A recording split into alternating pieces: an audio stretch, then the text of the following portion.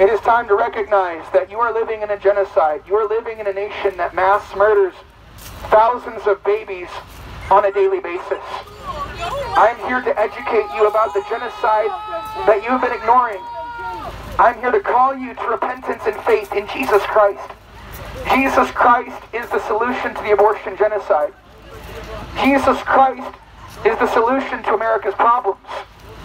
Jesus Christ can set you free from a life of selfishness, a life of sexual immorality.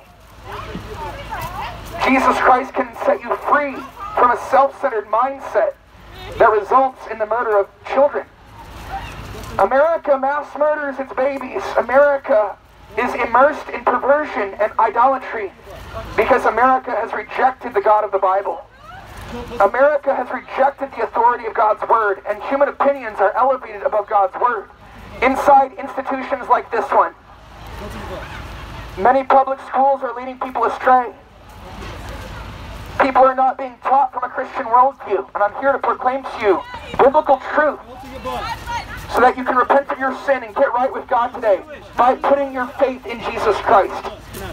Jesus Christ, the only Savior of those who trust in Him, the only mediator between God and man, the one through whom you can have everlasting life, forgiveness of sin, and a transformed lifestyle, salvation from hell.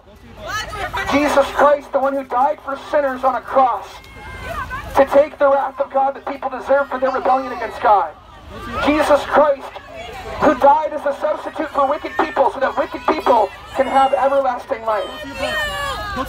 So that wicked people can be reconciled to God through faith. Jesus Christ rose from death, and He lives in heaven now to be a righteous representative on behalf of those who trust in Him.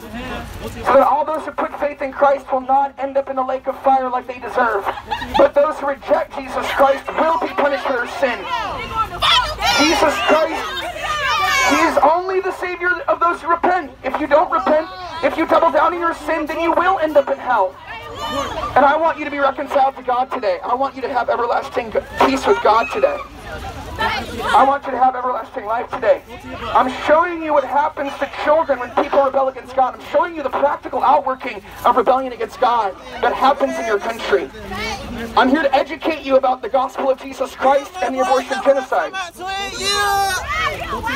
It's time to learn about what is happening in your country. It's time to learn about what the Bible says about what's happening in your country. What does God think about this situation? That's the most important thing we can ask ourselves. Not my opinions, not your opinions, but what does God say? What does God say about this situation? God hates the hands that shed innocent blood. God hates murder. God wants us to love our neighbors as ourselves. God wants us to be sexually pure. God wants us to speak up for those who don't have a voice, to love righteousness and justice. That's what God wants from us. But if you don't care about these babies, then don't say that you love God.